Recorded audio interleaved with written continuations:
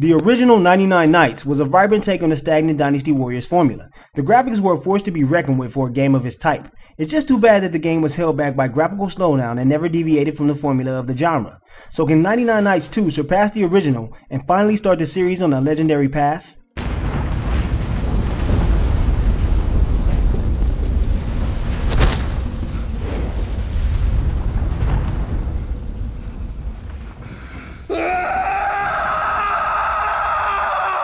Things open up with the main character Galen screaming in anger as he holds onto a deceased comrade.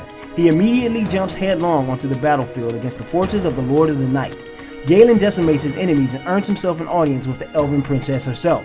She entrusts Galen to fight alongside with her in this war against the Lord of the Night, but Galen only seeks vengeance and his long and bloody path to justice begins. But Galen is not the only playable character. As you complete missions, you will unlock various companions. Each unlocked character comes with their own storyline pathway, so players can switch freely between each of them for a different taste of the war. The first being the elf princess Sephia, the second being a tattooed warrior named Zazie, the third is a goblin assassin named Lev, and last but not least, the demonic criminal Magni. The story isn't really that interesting. It's actually a fairly simple banding together to defeat an evil foe type of romp. It doesn't help that the voiceover is incredibly boring and stilted. Aren't you with the Lord of the Night? No, I came from the castle. Most of the characters come off as cheesy, especially Magni. He comes off as over the top during most of his lines, and his delivery falls flat each and every time. How do you know I'm not just gonna make a run for it once I'm out? I might even kidnap you and sell you to the enemy. Luckily, you can switch the language tracks to Japanese if the English voices are too much to take. You'll see a good amount of the story by way of the cinematics before and after completing a level. While there are some story elements told in-game, you won't exactly see much of things beyond the now common voiceover during combat. The story is also a lot less active on the ground, so you receive a snippet of dialogue here and there, but that's about it. But I'll be damned if I'm gonna die in a place like this! Your friend's quite the charmer. I thought he was with your unit. No? Who are you? Once you get into the thick of the fight, you'll find things to be very simple to get into, especially if you had any experience with the Dynasty Warriors series. It's pretty much the same kind of button mashing madness involved in 99 Nights 2. The only difference is that players will be able to use a wide assortment of special abilities at any time. You can activate these by holding LB and pressing a corresponding face button, so you can pretty much make up your own dangerous combos as you earn more special abilities. This adds up to some insane on-screen madness, especially if you include each character's finishing move. The best thing about this game is how fast-paced it is, and that it can keep a steady frame rate with all the chaos going on. Sadly, this is also where one of the most glaring issues arises: the camera system. Players have to manually move the camera wherever they go, and most of the time this is impossible while you're trying to string together a combo, which leads to you being constantly blindsided by various enemies. Even the last far camera view can't really save you from being bombarded by something outside of the screen. Things only get worse when you get next to a wall. The camera will shift into transparency, and most of the time you'll have no idea what is going on around you. This can be one of the most frustrating issues in the game, especially since a good majority of the levels will have you running down a corridor. So you'll usually be blindsided and thrown up against the wall and pummeled before you get back to your senses. It's very jarring at first, but once you get used to evading regularly, you'll see this less and less. N3-2 also tries to mix it up a bit by adding in platforming and puzzle elements into the game. The jumping in game isn't the most precise I've played, but there are no make it or break it points for missing a platform, so all is forgiven. The puzzles don't exactly innovate either, but they do give you something else to think about while hacking and slashing your way through areas. There are also a few ailments that can be inflicted on players by enemies to make your job tougher, from typical things like stunning and knockdown ailments, to something more deadly like locking your special abilities for a time. You can also find various mini-bosses sprinkled throughout levels who have special abilities that you can add to your arsenal. Just don't expect these guys to be pushovers.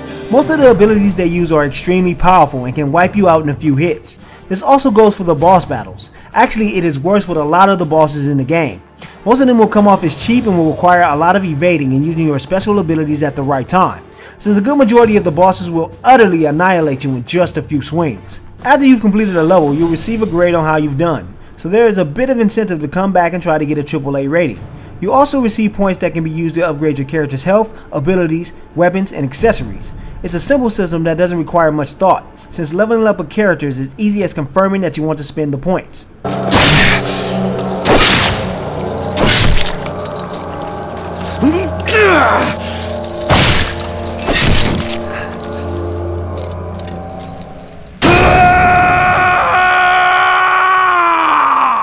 There are also a couple of online co-op modes that the players can get involved in. Unfortunately, there isn't exactly a mode to play through the story, but instead you get 3 different mode types.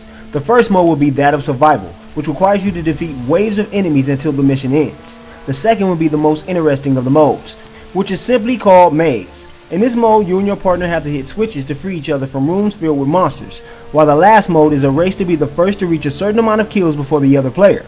Each of these missions grants rewards for completing the different stages, and you can play through it multiple times to earn orbs to level up your characters and items.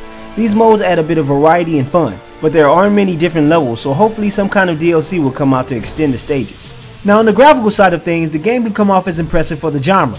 The character models won't exactly win any awards, there is a bit of pop in, and a lot of the environment textures can come off as muddy at best, yet it's all about the sheer amount of destruction and enemies that you'll see on the screen. This is most apparent when you're using the special abilities and slashing bits and pieces off your opponents. It's good to see that the combat speed can hold up well while all sorts of special effects are on the screen. I'm Sazi. You must be Galen. Were you the one who recaptured the road? That's right. I got held up, but it looks like I made it in time. Inside! So what do I truly think of 99 Nights 2? It's hard not to enjoy this game in honesty, and seeing that it is so much more of a fast-paced game in comparison to the rest of the genre, I have to recommend it to anyone that loves hacking and slashing enemies without thinking, especially seeing as stages can take up to an hour to complete per character. The only real problems are the camera and the fact that all of the characters are really the same person with a different skin. Sure, they have different attack animations, but they all share the same special abilities and overall combat damage. But I can see why things were done like this, seeing as to truly complete the story you have to play as each character. So my final ruling on this game will have to be a B-, simply because this game spices things up for the genre. Add the fact that you can go online with 2 players co-op to destroy the Lord of the Night's forces in unison, and you have a pretty solid deal on your hands. Now if they make it so that in the next 99 Nights you can block cancel during attacks and spread the camera out a bit more, then it can truly be a game changer for Dynasty Warrior fans. Wait. You hesitated for a moment during that fight. Why? I wasn't sure whether to kill him first or you.